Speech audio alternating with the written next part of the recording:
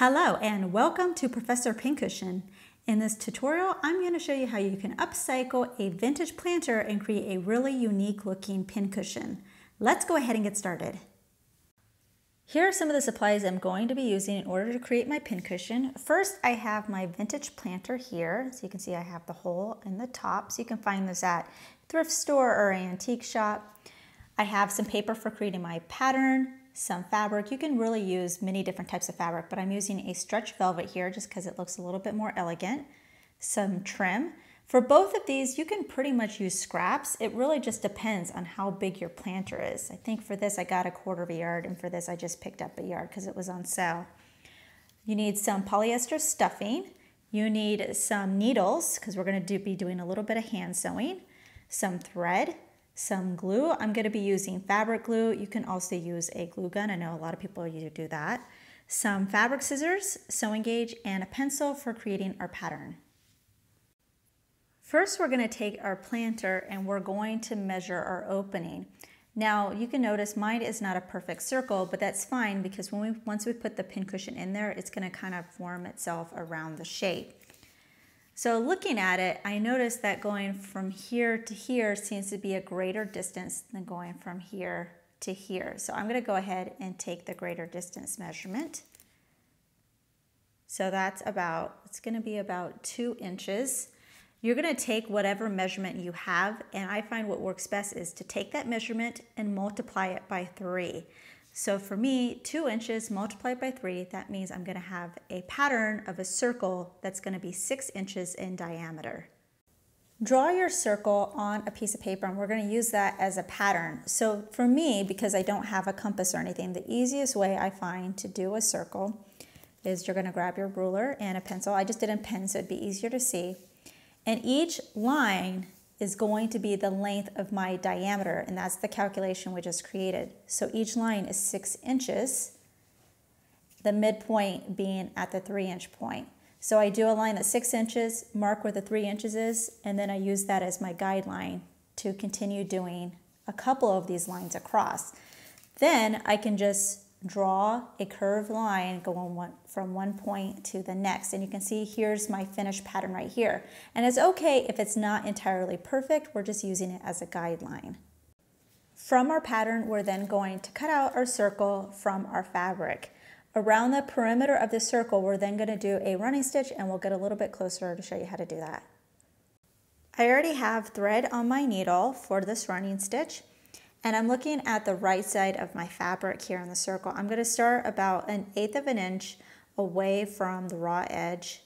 And you can see I go down into the fabric, but then I go directly across and then come up.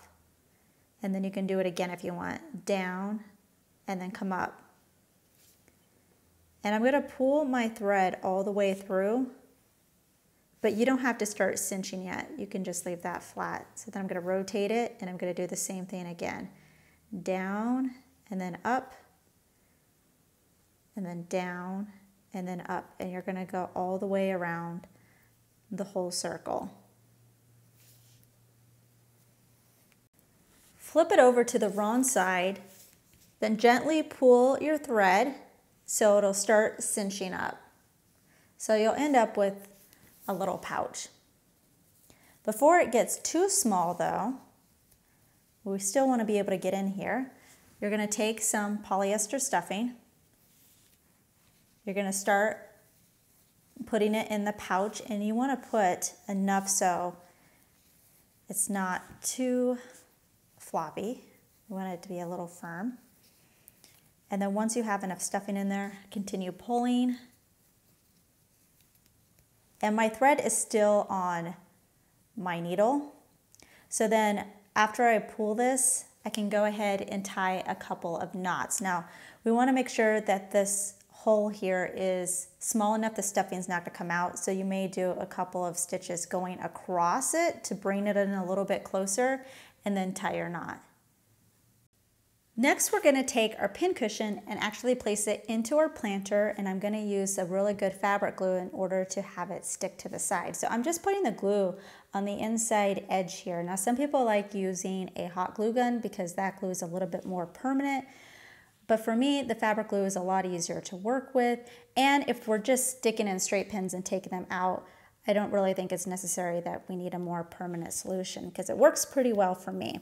So after I put the glue in, you're going to take your pincushion, you're going to put it inside the planter to however you want it. So however much you want it sticking out. Now be careful that you don't push this down too far, because if I continue pushing down, it may just pop to inside the planter, and you want it to cover this part here as well. So we don't want to see the inside. Lastly, all we need to do is add some beautiful trim to the base of our pincushion. So I'm actually gluing it with my fabric glue again to the fabric part, not to the swan or whatever your planter is. So I'm actually going to start here where the end will be a little bit less noticeable, and then follow along with the pattern. Now for me, it's easier. Instead of just taking a piece of trim and putting glue on the whole thing and then trying to fiddle with it, I just do a little bit at a time. So I just put a little bit of glue, place it, add a little bit more glue, and then place that. And I find that tends to be a little bit easier.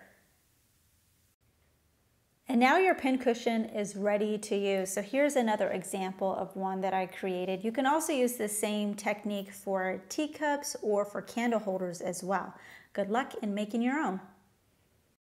New tutorials are released weekly, so please subscribe to be notified of the next release. Make sure to check out our other videos and visit ProfessorPincushion.com to view our complete library with well over 200 sewing video tutorials, including our exclusive premium content. Our premium membership is only $5 a month for unlimited access and only available at ProfessorPincushion.com. Also, don't forget to download our mobile app for videos on the go. Thanks for watching.